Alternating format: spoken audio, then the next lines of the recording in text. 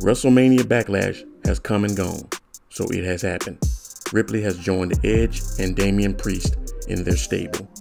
This is only the start, as there will be more members to join. It has been long talked about for this to happen for a long time, with a few clues along the way, such as Ripley being surrounded by the color purple, and as we know, that's the color associated with Edge and his new entrance. Purple steps and the magical timing of her heel turn. Soon, I believe it's only a matter of time before Ripley will be wearing gold again, along with Edge and Damian Priest.